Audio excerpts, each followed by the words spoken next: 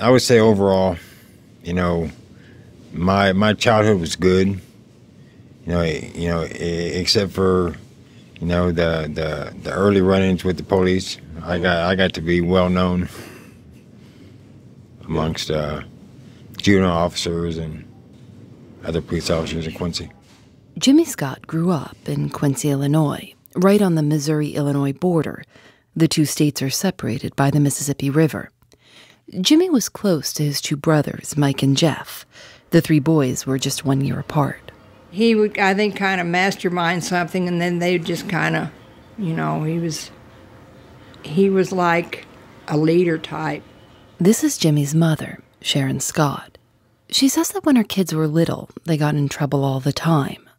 Not anything too unusual, smoking cigarettes, ringing random doorbells in the middle of the night. Sometimes they built small fires in their yard. But Quincy is a small town, and so the Scott boys, and especially Jimmy, got reputations. And then, in 1982, when the brothers were 13, 12, and 11, they rode their bikes to their old school, Webster Elementary. The school had shut down the year before. The doors were locked, and so the brothers climbed up a fire escape, kicked through a window on the second floor, and snuck in. I know we kind of did some ransacking through some of the classrooms. I got me a big red kickball. That was pretty neat. They wandered into the auditorium where they'd been in school plays. The two older brothers, Mike and Jimmy, were smoking. The youngest brother, Jeff, asked for a cigarette, but his brother said no, so he asked if he could hold the lighter. Jimmy dared Jeff to light one of the stage curtains on fire, and Jeff, who was 11, held the lighter against the curtain. It caught on fire easily, and they couldn't make it stop. Mike tried to stomp it out, but it was spreading up the curtains. They ran back towards the window where they'd broken in, and then Jimmy remembered that Mike had taken a grade book. Jimmy lit the grade book on fire, too. He was worried about fingerprints, and threw it, along with the lighter, into a classroom and closed the door. The brothers biked home and promised never to tell anyone. By 2 a.m., the entire town smelled like smoke. People, including Jimmy's parents, watched the school burn from their front porches. 80 firefighters worked through the night to put it out, but it was still burning the next morning. 4 other fire departments were called in to help. We had no idea that it was going to burn to the ground. It was gutted. I think Mom knew because that's one of the things she did was she smelled her hands. And Mom knew that something was amiss, but she didn't know the extent of the scope. And I don't think we did either. It was probably about 3 days later that the police came to the house. Arson investigators worked with local teachers to identify any kids behaving strangely, which the Scott boys were. And Jimmy had even done some cryptic bragging. The police interviewed the brothers one at a time, Mike first, then Jeff, Jimmy last. They all confessed. They were tried before a juvenile judge with a court-appointed defense attorney. Mike, the oldest, got probation till he was 18, but he would go home with his parents that day. Jeff, the youngest, was sent to live with a foster family. Jimmy, who the judge determined was the instigator, was moved to a youth home to finish out the school year. Then, if I recall, I was sent to have an evaluation, a mental evaluation. And after that, I think I returned home. They diagnosed him with mild depression and ADD. By August of 1982, the whole family was back under the same roof. But things felt different. People criticized Sharon's parenting to her face. Other kids weren't allowed to play with the Scott brothers, especially Jimmy. People knew who I was. And I think that there was a fear probably amongst teachers and others that what's he going to do?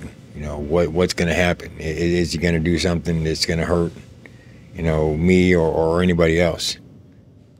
After he graduated from high school, Jimmy spent a lot of time hanging out and drinking with his older half-brother, Dan. One night, Jimmy had a lot of beers and then lit some wood on fire in an old carport, destroying an antique tractor, and he kept going from there. Small arsons here and there, I think dumpster fires, maybe a car fire, petty theft, just petty. If something happened in my neighborhood, the cops were the first one to call to our house. They was the first one to show up. Where was you at? What was you doing? Right around this time, a man named Neil Baker was promoted to detective with the Quincy Police Department. And one of his first cases as a detective was a series of arsons, an apartment, an old carport, and a car wash. He says there wasn't much crime in Quincy. Detectives normally spent their time on misdemeanor marijuana cases. He was trying to find a pattern to the fires, and he was able to connect each fire to Jimmy Scott. One was a car wash on Broadway here in Quincy. He was mad at the owner because something the owner did, I believe, to his brother. One was the old guy's garage here in town. Shed, he had a bunch of wood in it. He was showing off for some friends. He was in his late teens. And one was a young lady that had rebuffed his advances, and he set fire to her apartment house. When he went to arrest Jimmy, Detective Baker brought along his younger brother, Bruce, also a detective.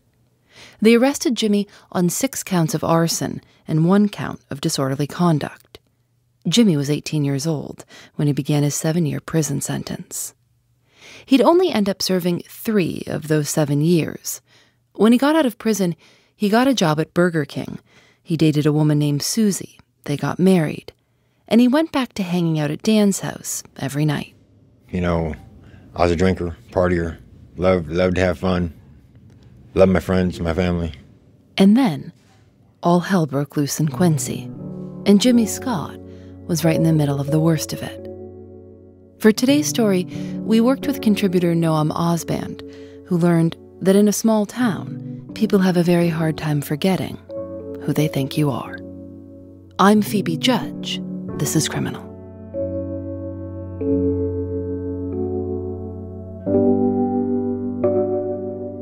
The summer of 1993 was a memorable one for people living on the Mississippi River in Illinois and Missouri. The winter before, they'd seen particularly heavy snowfall. And then, that spring and into the summer, it just rained and rained and rained. 2 to 3 times the normal amount of rain. The soil was saturated, so the rainwater just ran into the river. We just kept having rain, and everything just kept going up. The rivers kept going up, and they was trying to keep the levees from breaking, and they was breaking up and down, all the way up and down the Mississippi.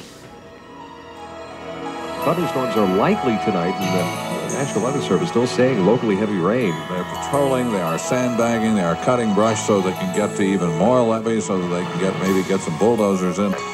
This morning, I have declared a state of disaster for the city of Canton. Can you tell me what the river stage is at Quincy, please? Where is it all going to go? More than 1,000 levees failed that summer along the Mississippi and Missouri rivers.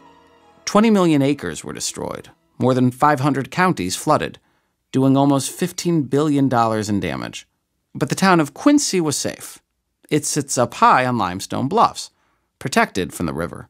However, its sister city just across the Bayview Bridge, West Quincy, Missouri, was not safe. Not at all. Their levee simply wasn't tall enough, so they tried to bulldoze the dirt from the base of the levee up toward the top, and then started lining it with plastic sheets and put sandbags on top of that. 3.5 million sandbags in all. Well, everybody was working very hard to keep, the levees from breaking, and it was a hot summer, and everybody was just doing their part, filling sandbags and that. One of those volunteers was Jimmy Scott. I started working on the West Quincy levee, helping patrol, walk, pile sandbags. And I think I did that for like 4 or 5 days. Jimmy says he took the work seriously and felt useful. When he finished working at the levees, he often went to Dan's house for beers. There were always a lot of other people hanging out there, watching baseball and drinking, and Jimmy told them stories about what he'd seen happening at the river. One evening, Jimmy played basketball with some teenagers in Dan's driveway. One of the boys asked Jimmy if he was scared the levee would break, to which Jimmy replied, "If the levee breaks, then we'll have good catfishing in West Quincy." On July 13th, engineers said the levee could hold 32 feet of water. The water level was at 31.9. Hundreds of communities and thousands of people are bracing for the highest water in 20 years. I told my husband I'll stay till I see the first snake, and then I'm gone. They think they've got the levee high enough. They're worried now about what's seeping through the bottom. Well, meanwhile, the levees at West Quincy and Hull, Illinois are holding as tensions rise. Flood Watch 93 is next. On the night of July 14th, Jimmy was back at Dan's, and his wife Susie was there too. Jimmy chatted with a 16-year-old named Joe Flax. Jimmy talked about wishing his wife wasn't always around. She worked across the river in Taylor, Missouri, and Joe Flax remembered Jimmy saying, "If that levee breaks, I hope it strands Susie over in Taylor so I can party here without her." On July 16th, the water was cresting. And even though the Army Corps of Engineers and National Guard had been able to make the levee taller by bulldozing sand upward, that process also thinned the levee walls pretty dramatically. Jimmy went down to the Bayview Bridge to help and told a National Guardsman that he'd already been taught how to spot trouble areas. Jimmy joined another volunteer, and they got to work, inspecting a 1-mile stretch. There was a larger amount of water or seepage in one section of this levee. And I was like, well, we need to find someone in charge and go tell him. According to Jimmy, they set out in opposite directions to try to find someone in charge. Jimmy walked south, and when he got to the Bayview Bridge, he found Sergeant Duke Kelly. This was just before 2 p.m. Sergeant Kelly asked Jimmy to lead him back to the trouble spot, and, according to Jimmy, the two men walked about a half mile before Sergeant Kelly realized they were walking toward a low-priority area. He stopped and said, "My main concern is with my guys south of the Bayview Bridge, but I'll make sure I inform somebody and let them know." Sergeant Kelly turned back, but told Jimmy to keep an eye on it, and that, if it got worse, to let someone know. Every so often they had, everybody thinks that when they talk about a sandbag levee, that it's a row of sandbags. That wasn't the case. Every so often they had sandbags to where they used to shore up a depressed area. And the levee was, it was like up and down, up and down. It wasn't a solid, height all the way down the levee. It was up and down, up and down, up and down. I took sandbags from the brim and put them on a depressed area of the levee. You heard the levee break. I mean, being on the Bayview Bridge, I seen, sort of trees cracking, and it was loud. We heard the rushing water from half a mile away, quarter mile away. A 100-foot gap opened in the levee.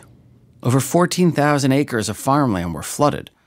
Barges were propelled from the river onto farmland, and one crashed into a gas station, which promptly exploded. The Bayview Bridge was shut down for 2 months, forcing drivers to go hours out of their way to cross the river. All traffic on Quincy's Bayview Bridge was forced to stop when a levee just several hundred yards upstream of the bridge broke, and the fight to save all this land was over. Now, this happened 3 minutes ago. This was 3 minutes ago, folks. Water is spilling out over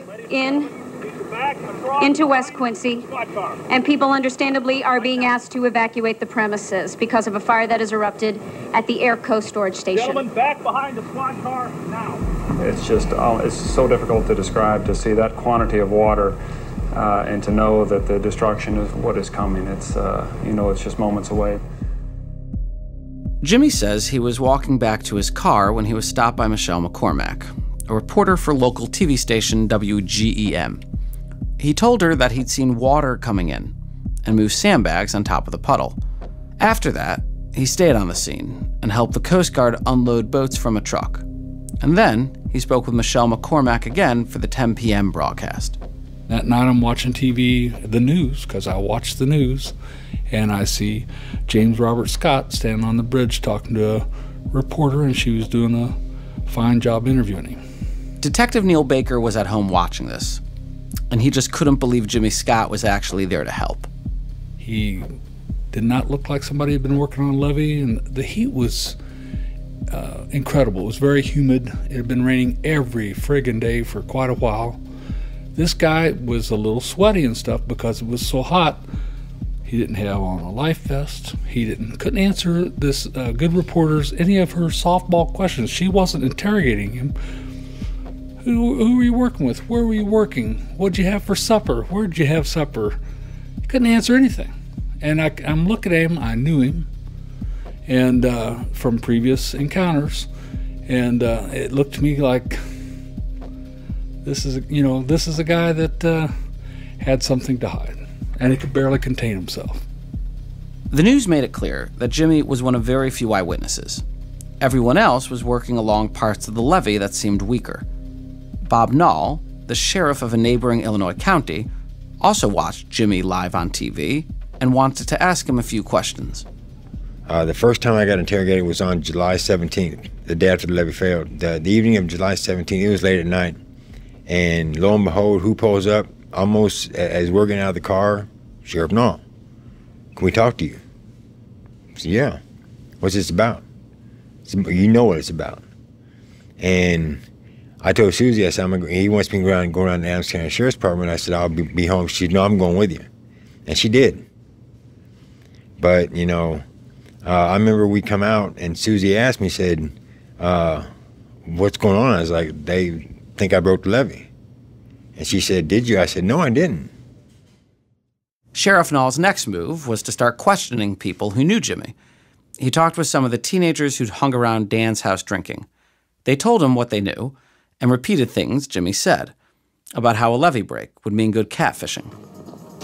On July 22nd, startling news as an investigation is announced into the West Quincy levee break. The Marion County, Missouri, and Adams County, Illinois Sheriff's Departments, along with the Quincy Police Department, will be investigating the possible sabotage of the levee, specifically the sighting of an unfamiliar man on the levee at the time of the break. Commissioners say they called the law in order to quell rumors and let levee workers know their efforts were not in vain.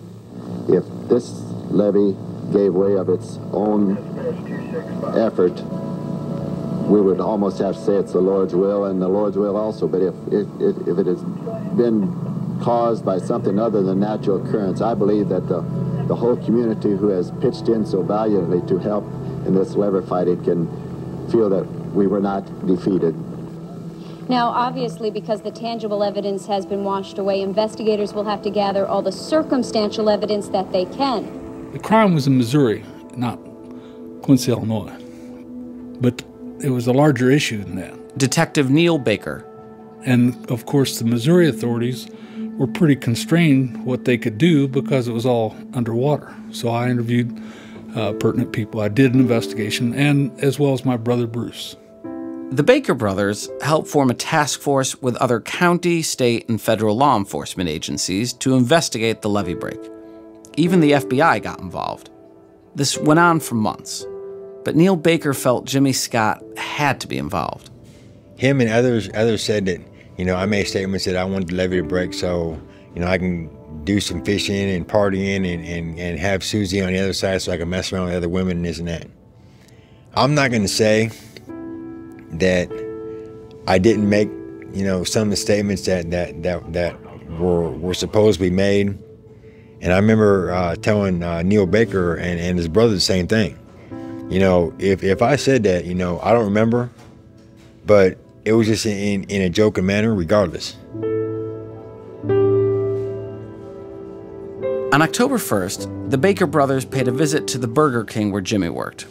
They waited in the parking lot for Jimmy to finish his shift. But as I'm getting ready to pull out, Neil Baker and Bruce Baker pull up in front and pull in front of my car where I couldn't pull out.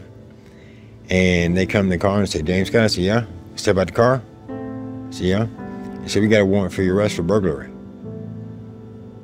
Okay, what I burglarize? Oh, you'll have plenty of time to talk about that. Oh, we'll have plenty of time to talk about that. And we get down to the Quincy Police Department, and they put me in an interrogation room or holding room. We had actually 5 crimes to interview him about. Numero uno would have been the levee break, but we thought he might have committed a armed robbery, a purse snatching, a burglary to a vehicle, and bad checks. Jimmy admitted to writing bad checks and stealing a backpack from a truck. But his story about the levee never changed. He told him what he told everyone else all along, that he moved sandbags. He said, on tape, that he moved at least 4 to 5 sandbags and that he'd never intended to make the levee worse. There's no physical evidence which shows that he broke it. It's mostly like the fact he was there and that there are people, like witnesses about things he said. Is that, I have no sense of if that's common or uncommon for somebody to be convicted on that degree of evidence. Without any physical evidence? Well, physically he was there. Physically he was the first one that saw it break. I know what you're getting at. Physical evidence, I think's oftentimes overrated. It's not. It's a lot more flimsy than people think it is, and so I'd say yeah. I'd say that's not that uncommon. You know, I remember when my trial was going on, the O.J. trial was going on, and I remember on the news you'd see the O.J. trial, O.J. Simpson trial, in big bold gold letters. Well, here when my trial was going on, they had the James Scott trial. Same way, big bold gold letters. The main question of the trial was whether the levee would have failed regardless of Jimmy's presence. Jimmy didn't testify. His attorneys presented an expert named Charles Morris, a civil engineer from Missouri, who told the jury that the levee was absolutely in danger of failing on its own. Morris said that anyone sabotaging it would have died, swept away by the undercurrent. For the prosecution, experts testified to the strength of the levee. Detective Baker testified, describing Jimmy as a career criminal, and 16-year-old Joe Flax, who by this time was incarcerated himself, recalled Jimmy saying that he wouldn't mind his wife getting stranded on the Missouri side of the river. And then, Joe Flax added something he'd never said before, that Jimmy planned to break the levee in advance of July 16th.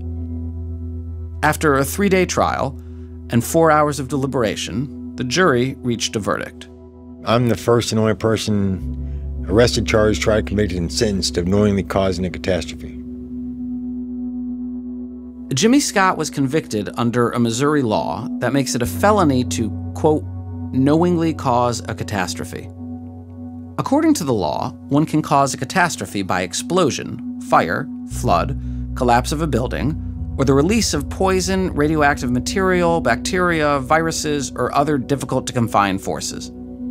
Catastrophe is defined as death or serious physical injury to 10 or more people, or substantial damage to 5 or more buildings. Did you know that law even existed? The law about intentionally causing a catastrophe? Had you? No, others didn't either. You know, I'm thinking it's property damage. Matter of fact, when it come to my sentencing, I think my attorneys looked, you know, tried to find other cases that were similar. There is none.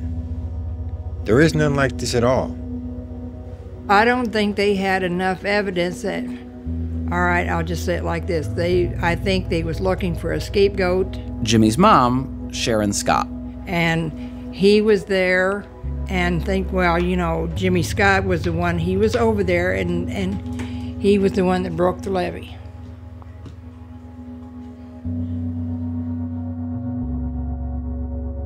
During sentencing, the judge cited Jimmy's previous convictions, going all the way back to the fire at Webster Elementary. And then, he sentenced him to life in prison. We met with Jimmy at the Jefferson City Correctional Center, a maximum security prison. You know, I have one of the highest profile cases in this camp. You know, the most unique in the state. You know, being that there's no other case like mine at all. And when guys hear about it, you know, are you kidding? You're here for murder. I said, no, I'm not. This is what I'm here for. Have you ever been convicted of any violent crime? No. But you like to fire. That's one of the things that the judge said at my sentencing. He said it's funny that it started out with fire and ended with water.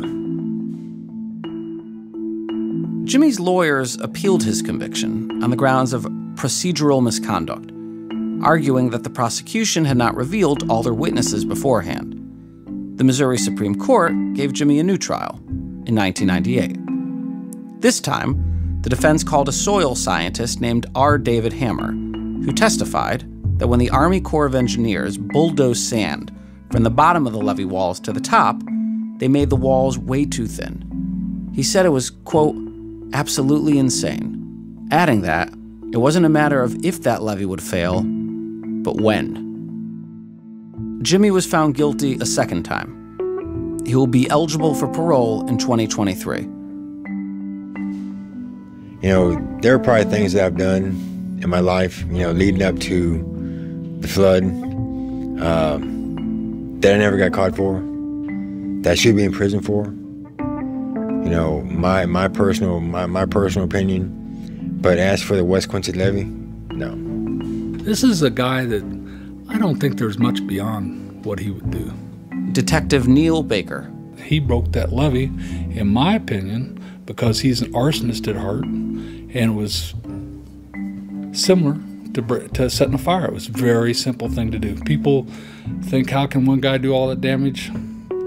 A child could have done that damage. There was not much to it. So he did $100 million worth of damage. There were people in both trials who were experts who had said that the levee seemed like it might have broken anyways, and levees had broken in other places. And so has there ever been a time where you have doubted, I guess, since you first saw him on TV, whether or not he did it? No, not ever. And remember, I have a history with Jimmy Scott. I've talked with him before and referenced other crimes before, and I have a feeling for when he's telling me the truth and when he's lying to me. There's only two that knows what happened that night, and nobody's going to change my mind. That is God Almighty and Jim. That's the only ones. I can't change what happened. And sometimes things everything happens for a reason. Everything happens for a reason. But me and the river don't get along. It's not I'm far away from the river I can stay. I'm happy.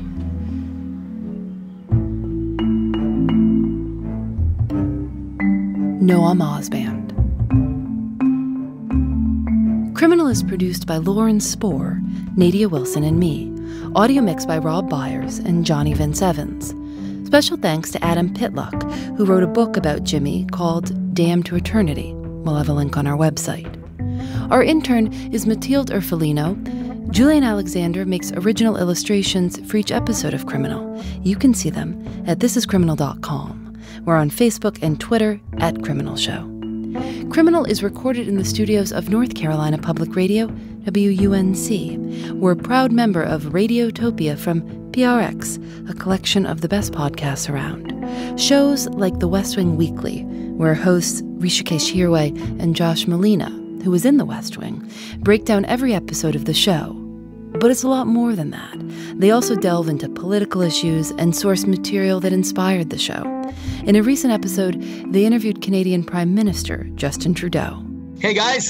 Hi. I was a little bit daunted when my Skype told me that Right Honorable Justin Trudeau was joining the conversation. Can we establish your fanhood bona fides? Did you watch The West Wing when it was originally on? When I watched this episode, that was the first time I'd ever watched an episode of West Wing outside of the regular time slot, with the exception of the Ritchie debate one. I actually watched it a few years ago to try and bone up for my own debates. But I'd never actually seen West Wing other than when it was scheduled to appear, and I saw pretty much all episodes. Go listen. Radiotopia from PRX is supported by the Knight Foundation, and special thanks to AdCirc for providing their ad-serving platform to Radiotopia. I'm Phoebe Judge. This is Criminal.